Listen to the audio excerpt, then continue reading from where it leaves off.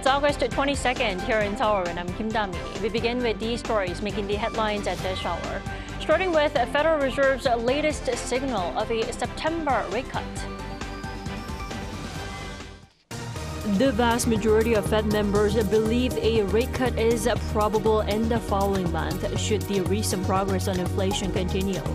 And this morning, the Bank of Korea is widely expected to freeze its key interest rate at 3.5% for the 13th straight time. Democratic Vice Presidential candidate and Minnesota Governor Tim Walz, as well as former President Bill Clinton, are set to speak on night 3 of the U.S. Democratic National Convention on Wednesday. Former President Donald Trump held his first outdoor rally since an assassination attempt on him behind a bulletproof glass. President Yoon on Wednesday visited the Army's ground operations for the first time since its establishment back in 2019 to encourage South Korean and U.S. troops there. He warned North Korea would face the end of the regime if it invades the South. The minutes of the Federal Open Market Committee revealed on Wednesday that a vast majority of members believe it will be appropriate to lower the benchmark interest rate in September. Now, if economic indicators proceed as expected. Lee Seung-jae starts us off. From March 2022 to July 2023, the U.S. Federal Reserve raised its key interest rate a total of 11 times. Since then, the benchmark lending rate has remained in the 5.25 to 5.5% range. However, that could change next month with the Federal Open Market Committee set to make its next rate decision. According to minutes of the FOMC from July 30th to 31st, released on Wednesday, the vast majority of members believe it would be appropriate to lower the benchmark interest rate in September if economic indicators proceed as expected. Watchers are anticipating a 50 basis point cut, in line with the Chicago Mercantile Exchange Group Fed Watch, which indicated a 39% chance that the U.S. Central Bank would lower the benchmark interest rate by 50 basis points next month. Recent employment figures released by Washington further fuel the prospect of a rate cut next month. According to the U.S. Department of Labor's Bureau of Labor Statistics on Wednesday, the U.S. job market is not as hot as initially thought. Data showed that there were 818,000 fewer jobs in March of this year than initially reported. This means that the U.S. job growth from April 2023 to March 2024 was about 30% lower than previously reported, marking the biggest downward revision since 2009. Traditionally, the U.S. Fed cuts rates on poor employment data, with the latest figures putting pressure on policymakers to cut rates. Lee Seung-jae, Arirang News. In the meantime, the Bank of Korea is set to make its key interest rate decision in the coming hour, and it is expected to keep the rate as it is for the 13th straight time at 3.5%. Let's turn to Professor Yang Hee-dong for more this morning. Welcome back, Professor Yang. Hello, good morning. To jump right in, a rise in household debt is cited as one of the reasons that the BOK will hold the current interest rate. Now, what is the correlation there? Well, I do agree that the BOK will freeze the base interest rate to 3.5, which is the 13 times consecutive freeze since 25 BP increase in June last year. And there are both pros and cons about the decision. Well, we can think about the major forces that may help lower interest rate. For example, we have very stable consumer price index increase around 2% for the past 4 months. And secondly, there's a strong market forecast that the interest rate will be lowered in the very near future. But the negative aspect about the interest rate cut is there are a lot of concerns about real asset increase. So for example, in July, the house prices in the Seoul area increased about by 0.76%, which is largely the last almost 5 years. And secondly, the house debt increased about $13 billion in the second quarter. And that trend is on very hyper trend. For example, in July, the house debt for house price increased about $7 billion. And this month, in April, single month, and house debt increased almost $4 billion, which is very close, over the 50% of last month house debt. So considering all these factors, I think it really makes at this point of time for BOK to freeze the base interest rate. Well, I'm sure it's also deeply connected to the heated housing markets here in South Korea. How will that influence BOK's interest rate cut this time? Well, absolutely very closely related. I mean, but I should raise some, the concerns about the recent increase about the house, the prices. I mean, it is true that house price increased for the past 3 or 4 months, but this trend is quite different from the hyper panic increase in year 2021, because the first reason for this house price increase is the increase in the house materials. And secondly, there's a strong demand for real residence. And Korean government provided very strong support to help these new married couples or new married couples with new babies to purchase their own houses with very strong support policies. Right. So my point here is, even though we have very strong concerns about the house price increase, if we have lowered, the increase in interest rate, but the Korean government will maintain very strong the policy against the real estate increase, such as DSR, etc. But at the same time, there are calls for a rate cut amid poor domestic demand here in the country due to the prolonged trend of high interest rates, which is seen as the main trigger for the country's low economic growth outlook. Professor Yang, is that so? I mean, are we also in need of an urgent rate cut? What do you think? Okay, we should think about dual perspectives about economic growth and GDP. The first one is, quite different from the long time ago. I mean, domestic demand has taken upper hands against export.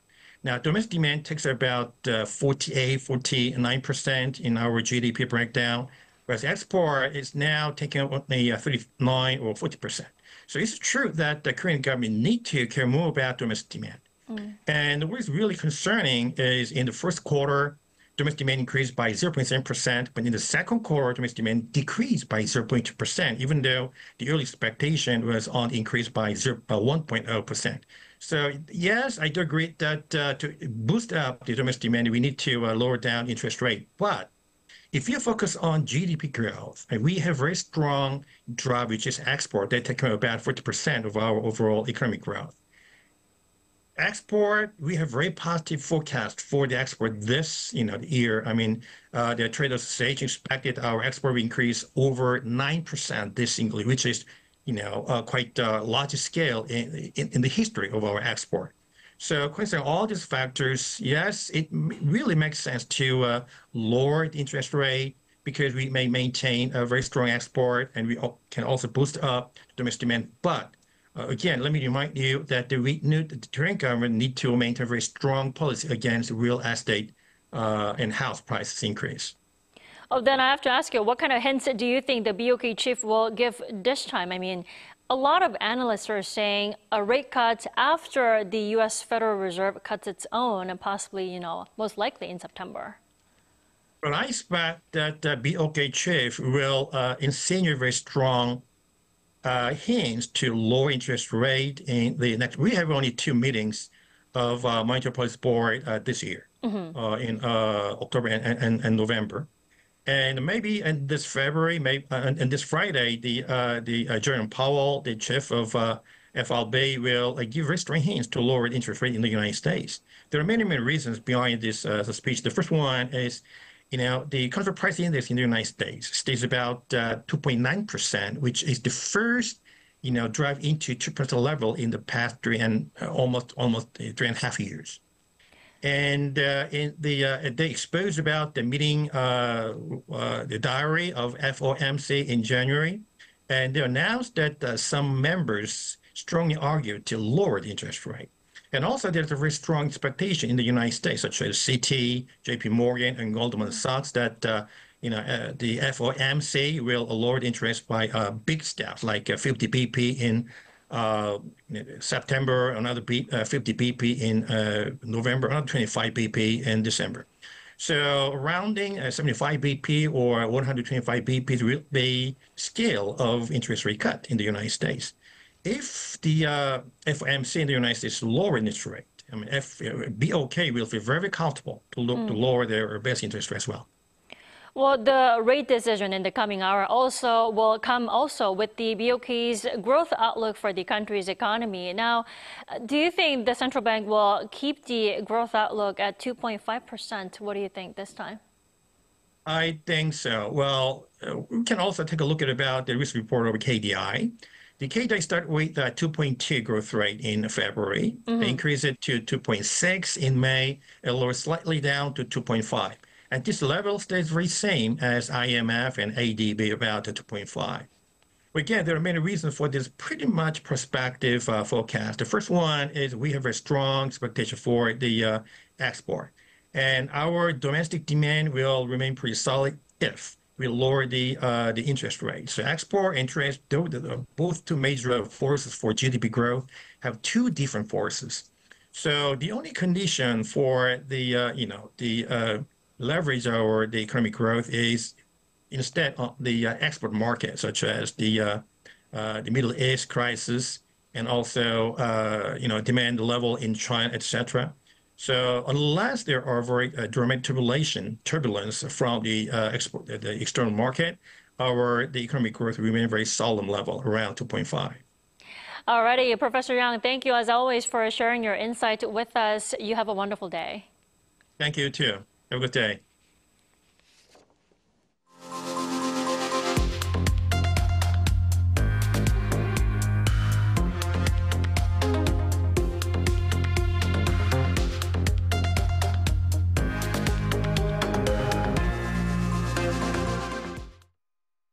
It's day 3 of the Democratic National Convention, and on Wednesday, U.S. Vice Presidential candidate Tim Walz will give his acceptance speech, while former President Bill Clinton and Speaker Emerita Nancy Pelosi will also speak in support. Our Shin Ha-young tells us more.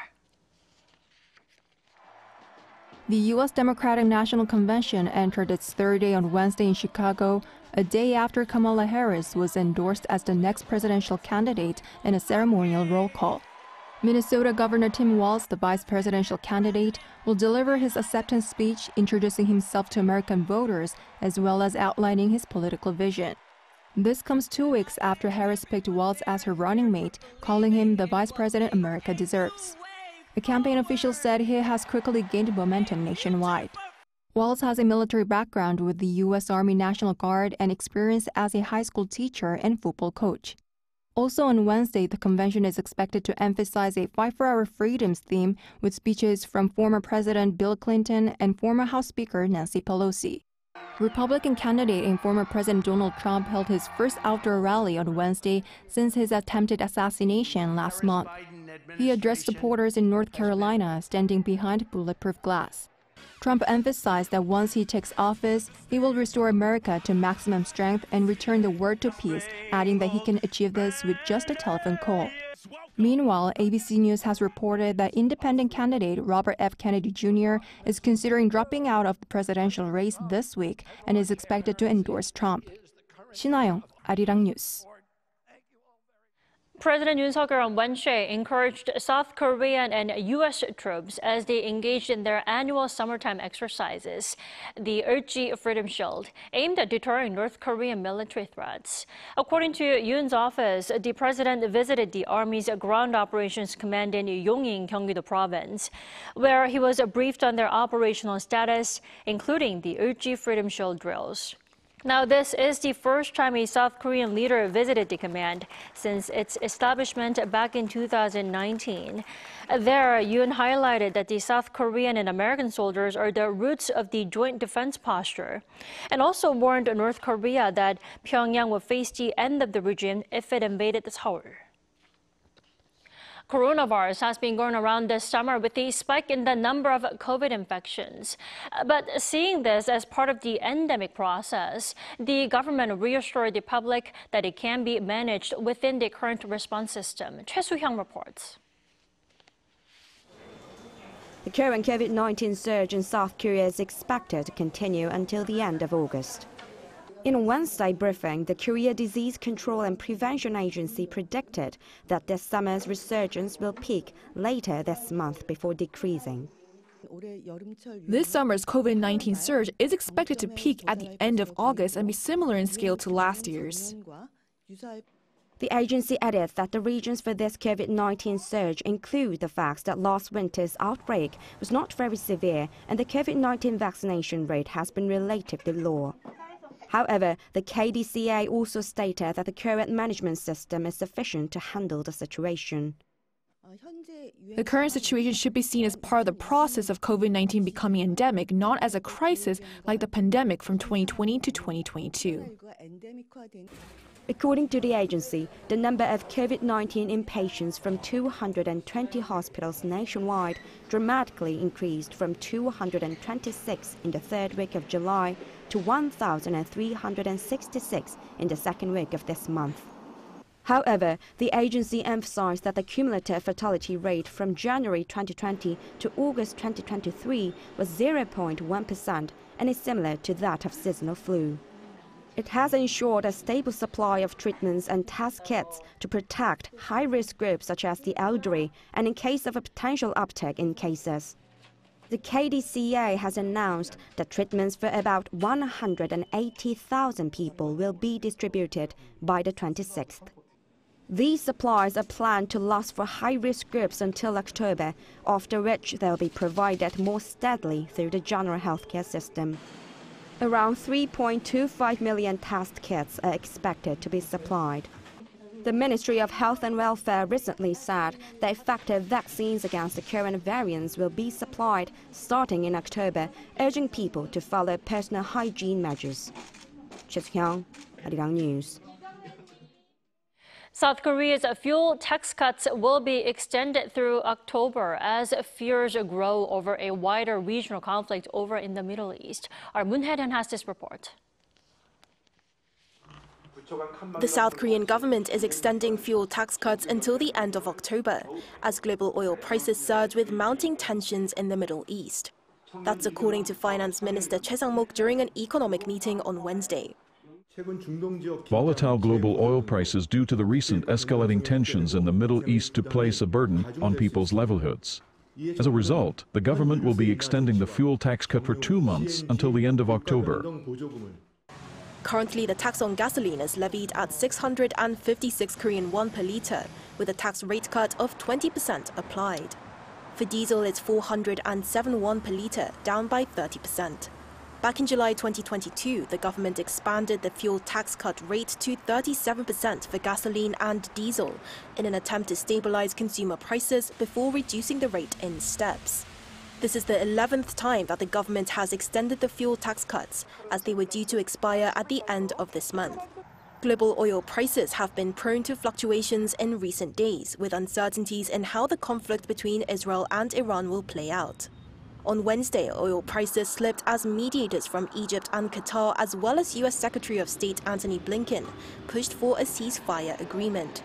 However, the market is volatile, with oil prices rising for 5 straight sessions due to positive U.S. economic data a week before. Stabilizing domestic consumer prices is a key reason behind the extension of the fuel tax reduction measures. Last month, oil prices at home rose 8.4% year-on-year as the government lowered the fuel tax cut rate. This is the highest increase seen since October 2022. Initially, the government expected revenue from traffic, energy and environment taxes to reach 15.3 trillion won this year, or around $11.5 billion, which is up by more than 40% than last year. Due to the extension of the oil tax reduction measures, tax revenue could be lower than expected. Moon Hae-ryun, Arirang News. Gov't International High School, which consists of a large number of Korean Japanese students, has advanced to the Japanese High School Baseball Championship Finals for the first time ever. Now commonly known as the Summer Koshien, the school rallied back to defeat Aomori Yamada High School 3-2 in the semifinals on Wednesday. Gov't International High School has won all 5 games played in this year's tournament en route to the final. Now, some 30% of the school's student population is of Korean descent. It will face off against Ganto Daiichi High School on Friday for the championship.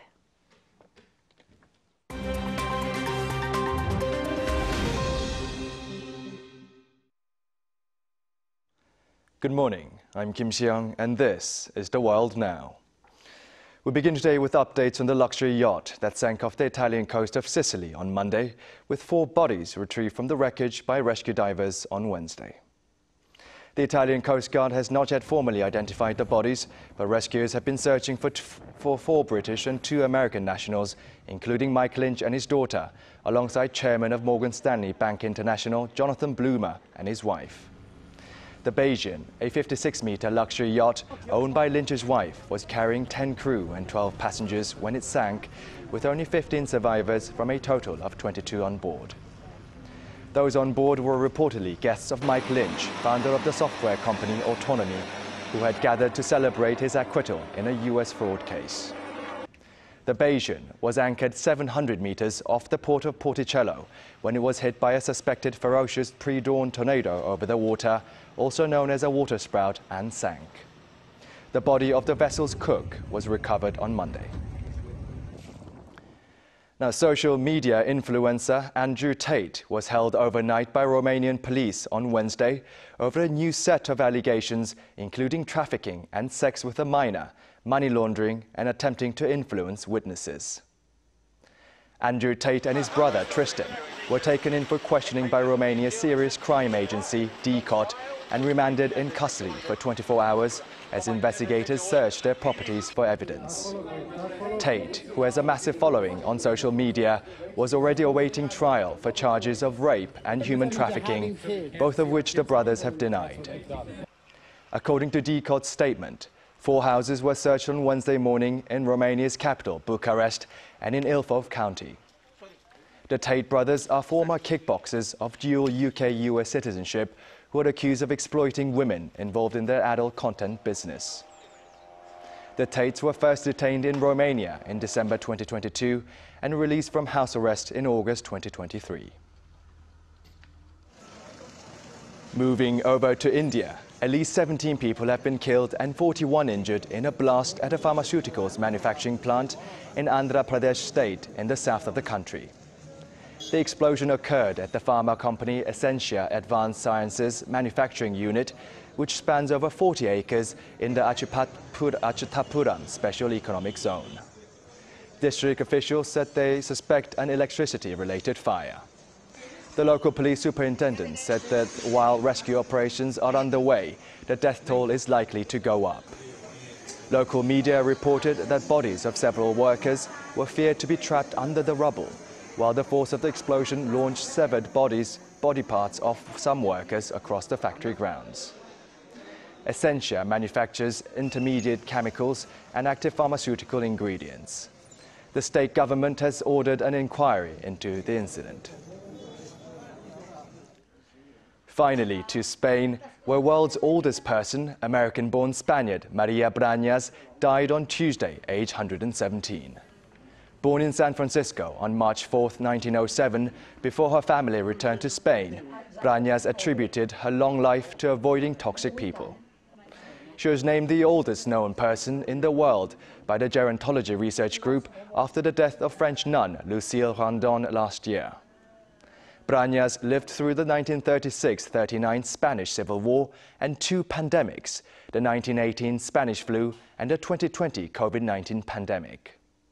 The Gerontology Research Group said that Japan's Tomiko Ituka, who is 116 years old, is the next oldest person alive, becoming the candidate for the Guinness World Records World's Oldest Person title. Branyas' family said that she is in her sleep, at peace and without pain.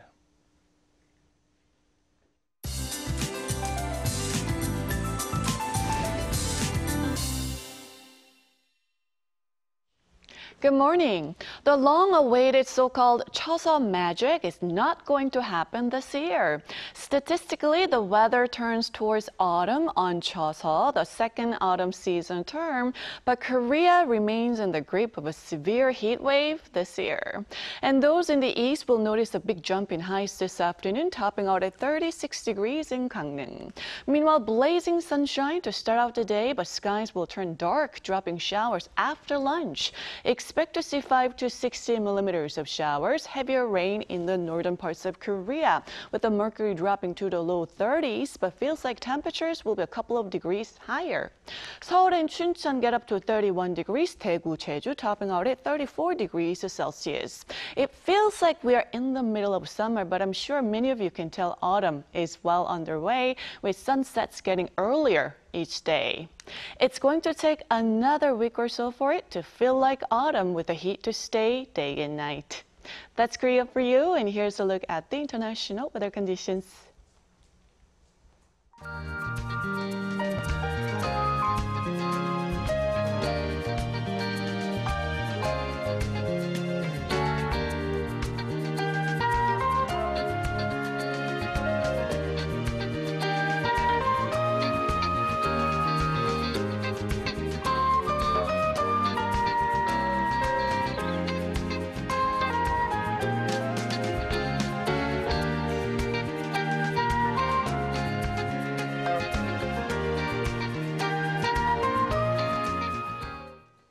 We thank you for watching New Day at Arirang. Arirang News will be back at noon Korea time.